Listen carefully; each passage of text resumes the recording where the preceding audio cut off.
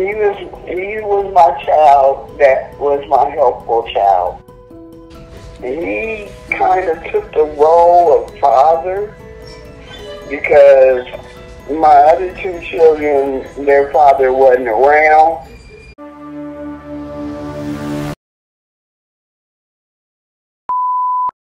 My name is Jermane Scott. I'm 42 years old. I'm from Springfield, Ohio. I've been incarcerated for almost 25 years now for a crime in which I didn't commit.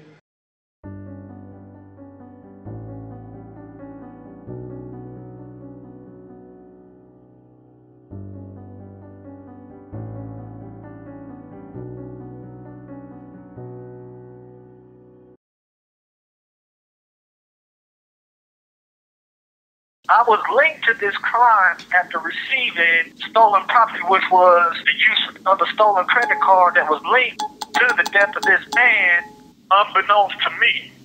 Mike and Terry gave me that credit card in exchange for the gun they lost.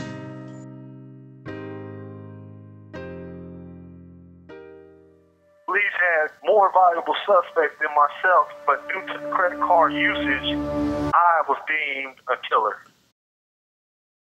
There's just no way humanly possible I committed this crime.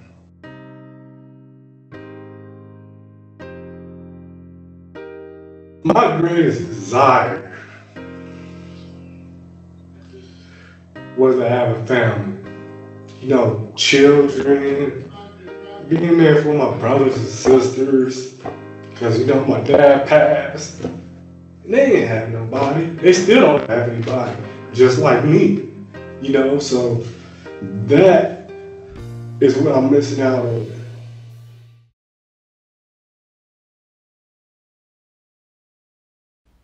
Prosecutors in the Jermane Scott trial argue that Jermane single-handedly shot Bertram Thomas and robbed the victim's home, all in a span of 2 minutes. The timeline, based on the testimony of Mike Ennis and Terry Portman, who are also suspects, proceeds as follows. From 4:30 to 11:30 p.m., Mike Ennis, Terry Portman, Jermane Scott, and Bertram Thomas were hanging out in Bertram Thomas's basement where the alleged crime took place. Mike and Terry were enjoying sodas and playing pool, while Bertram Thomas was in the other basement room watching a video on television with Jermane Scott.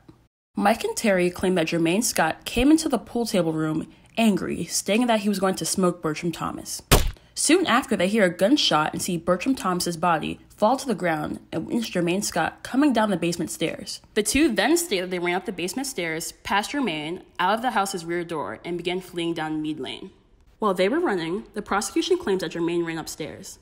Despite never having been to this home, they claim that Jermane knew which door was the victim's bedroom. While a crime scene was later examined, they found that the bedroom door had been locked, meaning that Jermane would have had to have found a way to kick down the bolted door. The prosecution's theory then makes the assumption that Jermane, having never been to the home, searched through the bedroom. He was able to find the victim's wallet as well as his money holder. He also found the victim's checkbook, but only tore out 2 checks. After he took the victim's items, he cleaned up the scene, leaving a clean room that the crime scene investigators later reported. Again, despite having never been to the home, the prosecution claims that he managed to locate the secret hiding place in the home's kitchen where the victim hid his garage door opener. Jermane is then said to have gotten into the victim's car, started it, and caught up to a fleeing Mike and Terry, who had only made it a little ways down Mead Lane. In total, the prosecution claims that Jermane Scott killed Bertram Thomas, searched through his house, knocked down a locked door, found numerous valuable items, located the victim's secret hiding spots, managed to clean up any evidence of a theft, and cashed up to the 2 men who were fleeing in the space of 2 minutes, all without leaving a trace of DNA evidence.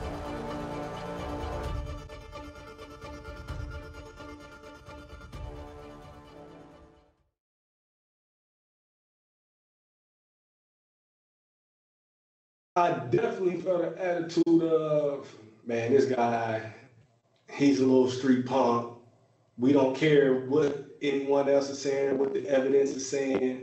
We're saying he done it, so he done it. I asked Jermane, well, where were you? Where were you when this happened? He was with a young lady called Heather Banks, who told police that he was with Heather and gave them her name and her contact details, and they never made contact with Heather.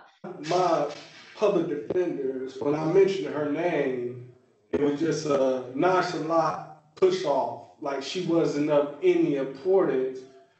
During the last 7 years, I've been in contact with Heather, and Jermane has, and said, would you still be willing to give your alibi? And she said, sure. Even to this very day, I don't understand why no one's ever talked to her. And one of the things that we're taught to do, which is wrong because it causes problems, is to accuse them of having committed the crime or having something to do with the crime. First, they started off with, well, we just spoke to Mike and Terry.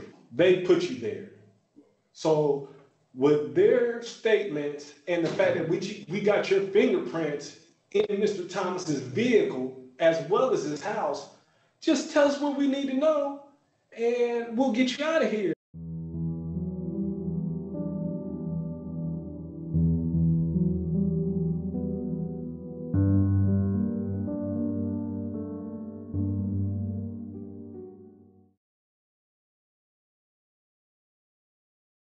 The determination of the date of death should be made independent of the police.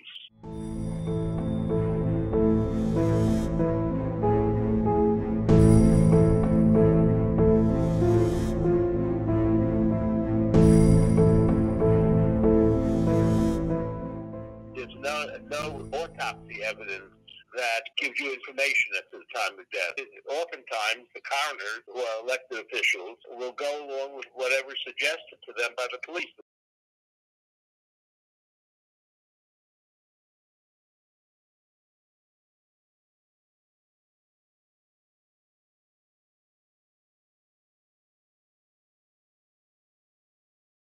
The neighbours they did talk to, one in particular, Mr. Goodwin, very clearly states he saw Mr. Thomas on the 4th of December. This evidence was ignored. It completely contradicts the date of death of the 3rd of December.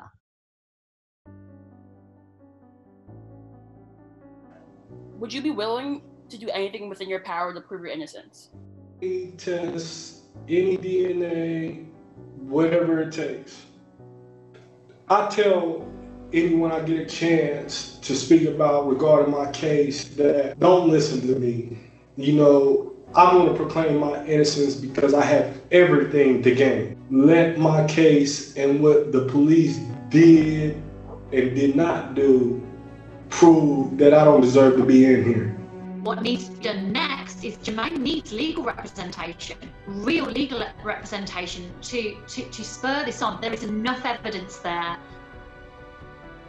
Just give my case a chance. One time. Fight for me. One time. That's it.